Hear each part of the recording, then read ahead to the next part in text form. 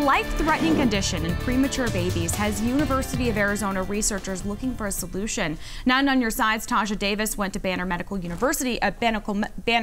Center to find out.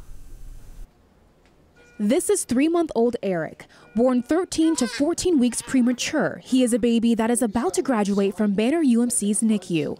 He is also a part of the NEC bile study, being examined for signs of a disease called necrotizing enterocolitis.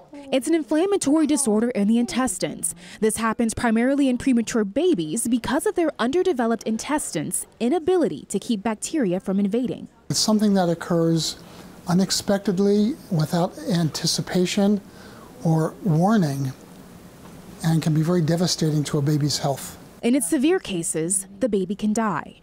So researchers in the U of A College of Medicine and the Department of Pediatrics at Banner UMC are doing translational and clinical research on this issue.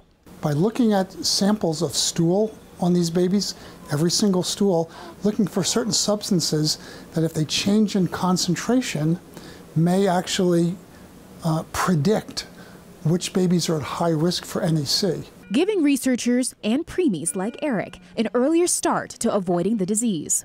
I don't know that it will protect babies, but it certainly gives us another tool in caring for these babies to identify an infant who may be at higher risk. A big factor in the rate of developing necrotizing enterocolitis can stem from being fed breast milk or formula the weeks after birth. Bedrick told me about 10% of babies in any given NICU may get this disease. But the numbers at Banner UMC in Tucson are generally lower, since he says the hospital is a huge supporter of using mother's milk to feed their babies. Tasha Davis, KGUN 9 on your side.